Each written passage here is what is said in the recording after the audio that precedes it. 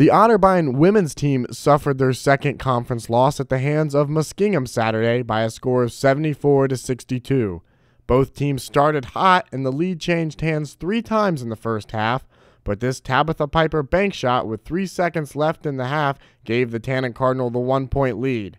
The Muskies would start strong in the second half, hitting on 43% of their shots. Tori Jarrett had a game-high 23 for the visitors, while Tabitha Piper tallied 18 in the loss. Chelsea Reed and Amariah Huck each had 9 for Otterbein. The defeat drops Coach Richardson's outfit to 3-4 on the year. The next time the ladies are in action is Saturday afternoon at the Rike Center against Mount Union.